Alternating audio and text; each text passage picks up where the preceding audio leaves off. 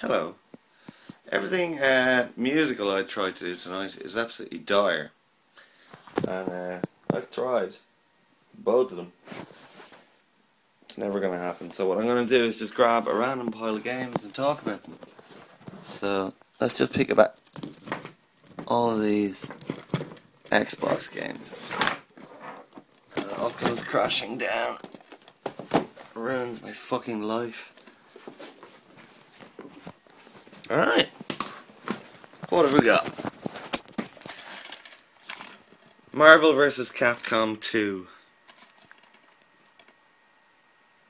I never really played it that much.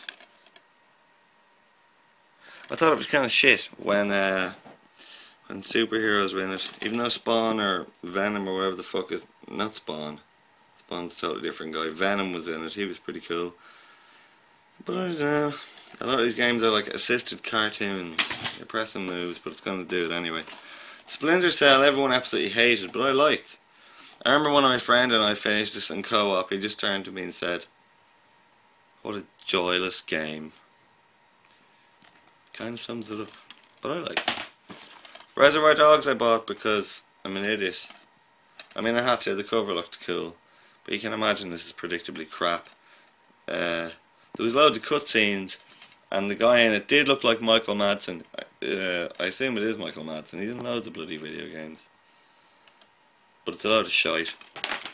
Area 51 was a famous arcade game as far as I know, and this is a shooter based on that.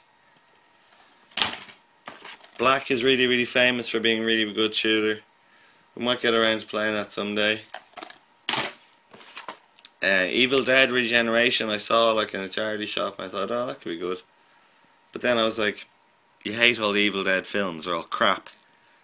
Why would you like the game? But Xbox games are rare.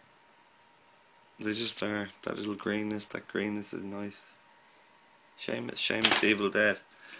The last one I have here is Gunmetal, which is a mean old sticker stuck to it. Look at that. Some bastard glued that on there now. Look at that. I don't even want to take it off. Well, yeah, I'm not really going to play Gunmetal, am I? It's about a mech, like a robot that blows up things.